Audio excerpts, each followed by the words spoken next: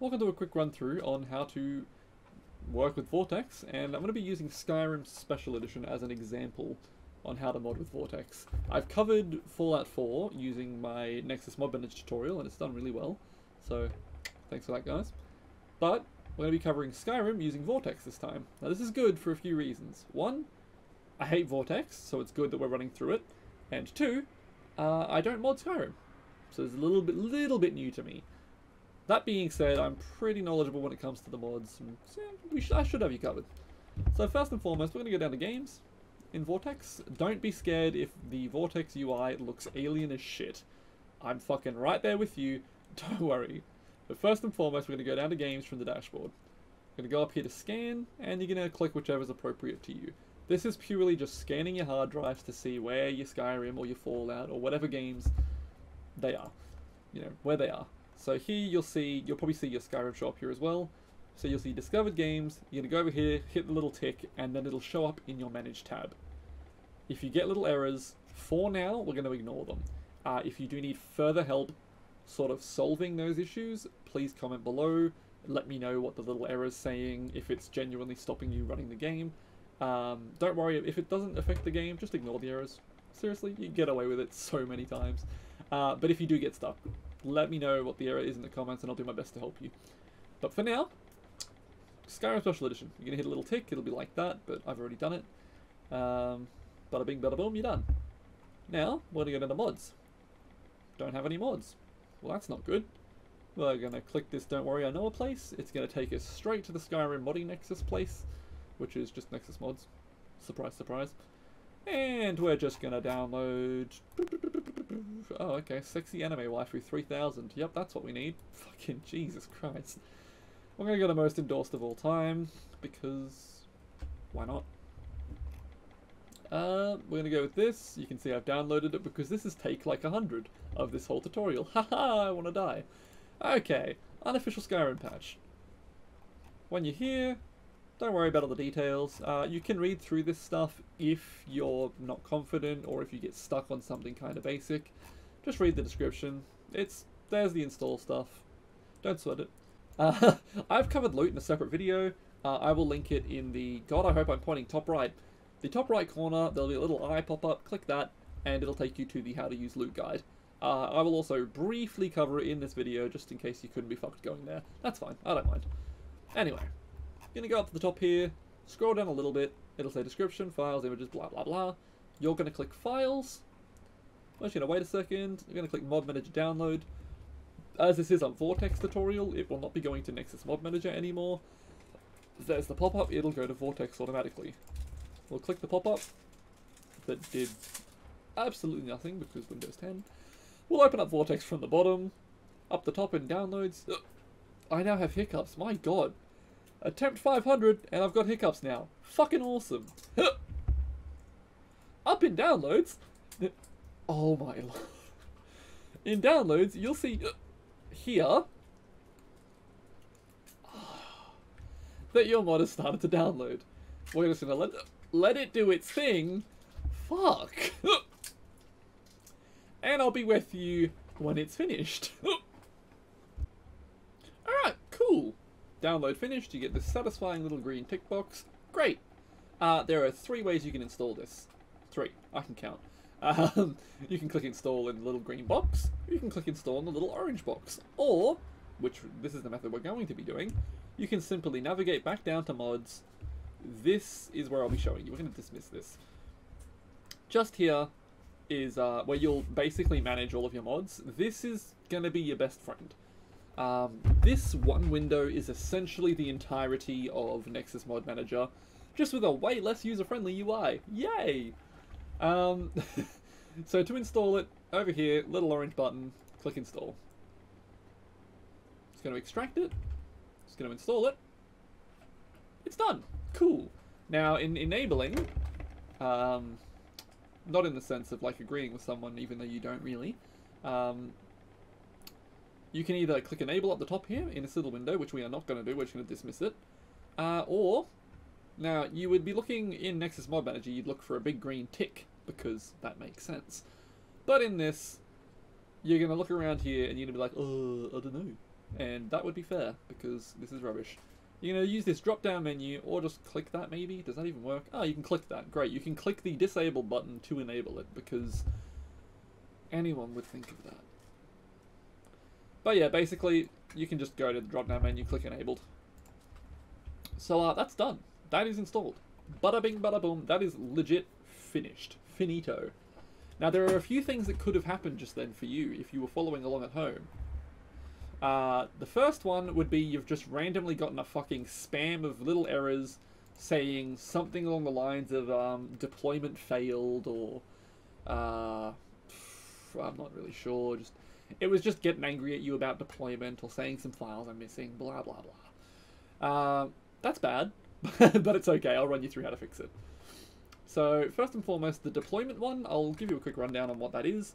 The deployment bug or error message is essentially the way it deploys your mods. It wants, or it prefers, this is Vortex, it prefers you to have Vortex, your game you're modding, like Skyrim in this case, and all of your Skyrim mods, or whatever game you're modding mods, all on the one drive. Okay, it doesn't matter where they are on the drive per se, but just on the one drive. Now if you have them split up, that's when it gets a bit upset with you in regards to deployment. This is pretty easy to fix, and the error message itself regarding deployment will actually run you through how to do it.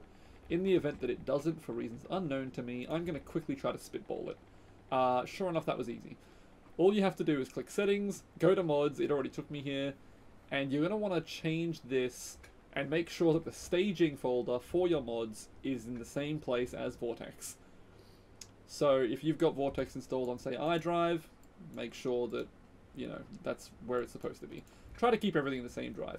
In the event that you cannot, you can use this move deployment. So what that does is it deploys it from different hard drives. As it says, it's experimental. I wouldn't recommend it. If you do choose to go that route, I cannot provide support. I mean, I can. I just don't want to, because it's experimental, and fuck that.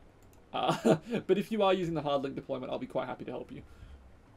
So that's all you have to do, is just make sure that the drive, you've just keep all your shit together. Just take all your shit, put it in a bucket, put it in a backpack, go take it to a shit museum. You're done. That's that. Great, this is a good tutorial. Yeah. And cool. We're not going to worry about any of this other nonsense. That's all you have to do to fix that deployment issue. If you have other errors that aren't related to the deployment, maybe it's telling you that you're missing master files.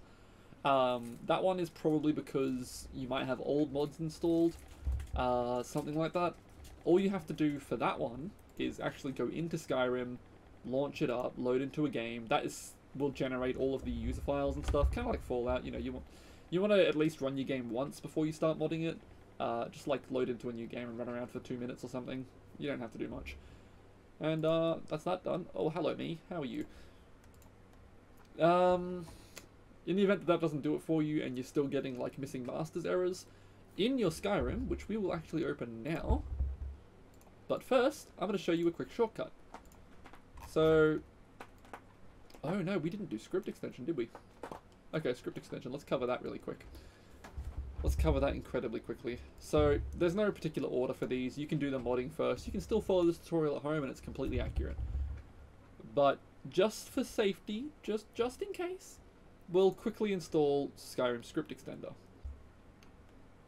So to install Skyrim Script Extender, you're going to open your web browser, go to this URL, I will keep it in the description for you. You're going to click down here at the current special edition build, click 7-zip archive, it'll ask you to save it. Then you're going to navigate to your downloads folder. You're going to grab this, right click, use a file extension extractor thingy like 7-zip, WinZip, and I think Windows has a built-in one. You're just going to extract it to this location. Either of these two options will work with 7-zip.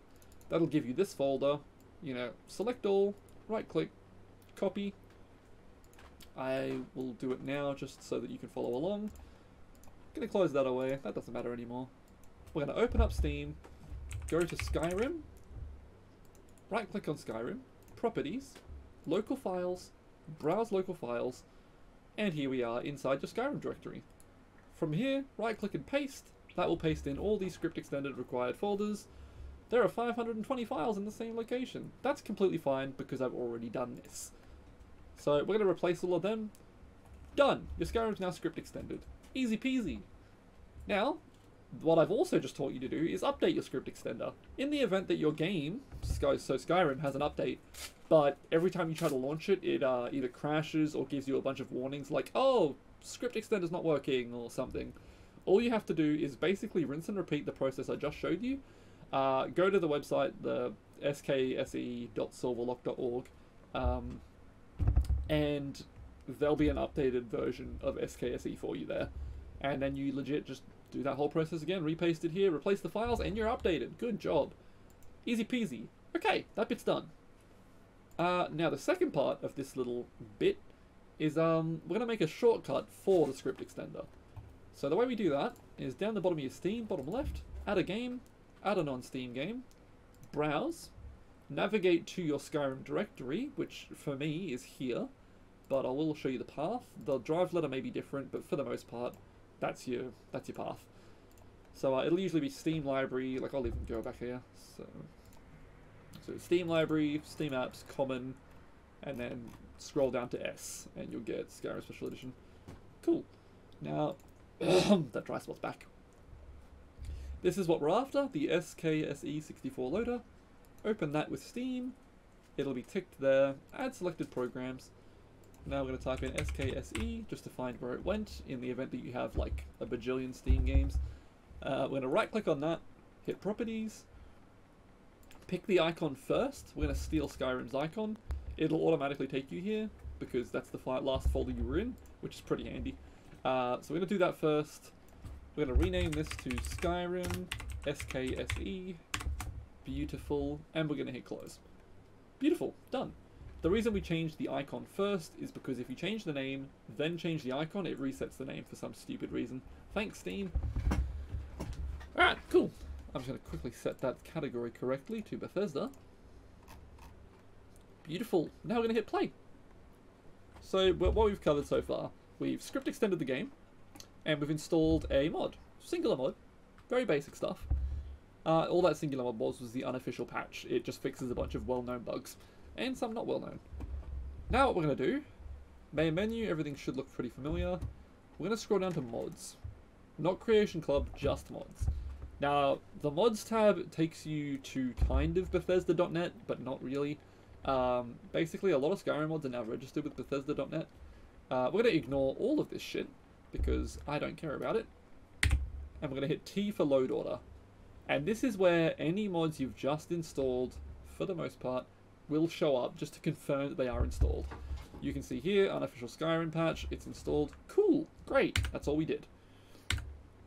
Go back, we know that's in there. What we don't know now is Skyrim script extender successfully installed? Well, good question, let's figure it out. Hit the tilde key above the tab key on your keyboard, and we're going to type in Skse, and hit enter. And if that doesn't show anything, like an unknown code or whatever, like if we type in buts, script command not found, that means it's not installed correctly. Go back, rewatch that part, just go through step by step, you'll get there. In the event that it does show up with the version number and everything, you're good to go, you're done. Done working. Alright. I'll just load into a game. Yeah, there's fucking Alduin looking all spiky and shit. So we'll quickly let this load. This is on a hard drive, not an SSD, so it does take a little while longer than I would like. All I'm doing here is just showing that you can load into your game, like, fully into the starting sequence without it crashing. That's all I have to do, because it'll show you that, you know, physics are working, the world's loaded, everything's good. Yeah, bugger off, Todd Howard. Just put me in the cart, dude. Let's go. Put me in the cart. I want to see that horse thief. Sick. Hey, buddy. Alright. And as you can see, even though it's blurry as fuck, because apparently I'm a massive crack fiend, we're in Skyrim. We made it. Cool. We did it.